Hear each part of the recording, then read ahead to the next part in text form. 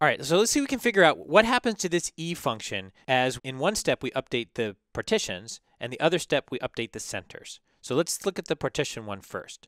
The way that this partition is being defined is we, for each point, loop over all the clusters and find the cluster whose center is closest to x in terms of squared distance. What happens to e when we do that? Well, we move a point from one cluster to a different cluster only if it causes the square distance of the center to go down. So that means that the error either stays the same if the point stays in the same cluster, or it goes down if it goes to a better cluster. That makes sense. So it can only go down. Well, it can never go up. That's different than saying it can only go down. Agreed, because it could stay the same. What happens if it stays the same? I guess not necessarily anything interesting. Right. But certainly when we've converged, it stays the same. Right. All right, now let's look on the other side here. So that's what happens when we move things into partitions. And in some sense, that seems easy because we only move things if it causes the error to go down. So it really is a lot like hill climbing. On this side, though, what happens when we move the centers? So could it be the case that when we move the center to some other place that the error goes up? No. And why do you say that? Because the average is going to be the best way to represent a set of points on average. We should be able to demonstrate that. I think we already have. We did this earlier in the course when we were talking about minimizing least squares. You're right. So basically, you could take that equation and you could just take the derivative of it, set it equal to 0, and it'll turn out to be exactly the average. You're right. That's exactly right.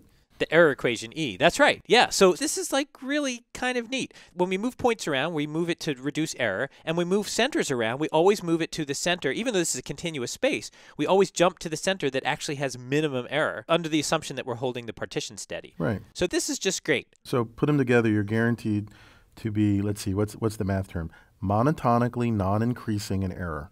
Monotonically non-increasing in error. Very nice. And does that imply that the thing has to converge? Could we be monotonically non-increasing in error forever? You could in some worlds, but not in this world. I think I could argue that. All right. So a monotonically non-increasing function is a function that never gets bigger. So you could end up in a case where you hit some point, like say 0 error, and you keep going. So why wouldn't that happen here? Here's the argument. You ready? Sure. There are a finite number of configurations. There have to be a finite number of configurations because there's a finite number of objects and there's a finite number of labels they can have. And once you've chosen a label for a bunch of the objects, the centers are defined deterministically from that. Right. So even though it's an infinite space, as we're tick-tocking back and forth, if we don't move the partitions, then the centers are going to be where they were. So the centers are quite constrained even though it's continuous. Right. So the only tricky part to that is that you could have a point that can go to either of, let's say, 2 partitions because the distance is the same. So you have to have some way of breaking ties such that you always get the same answer. For example, I will just say that if I as a point can go to any of 2 partitions, I will pick whichever one has the lowest number. Good idea. So breaking ties consistently, and you gave a particular rule for that, is going to guarantee that we at least don't kind of spin around not improving. Right. So let's see if what I just said makes sense. So tell me if you buy this. They have a finite number of configurations.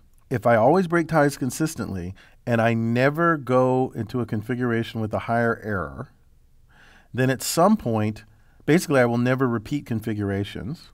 I'll never go back to a configuration I was at before. And at some point I have to run out of configurations because there are a finite number of them. Yeah. Yeah, nicely done. So it converges in finite time, no less. Finite time. Could it be exponential time? Because there is a lot of possible partitions. So how many different configurations are there? They're k to the n, because you can assign k to the first object, k to the second object, k to the third object. So k times k times k times k times k, all the way up to n, so that's k to the n. So that's a lot of possible configurations, but regardless, there's a finite number of them. And I suppose in practice, it's not like you would look at every single one of them, because you're going to jump around very quickly because of the way distance metrics works. If points are close together, they're always going to be close together. And so you're never going to try assigning each one to all possible configurations if they're close together. Yeah, it tends to converge pretty fast. So let's summarize some of these properties. Okay.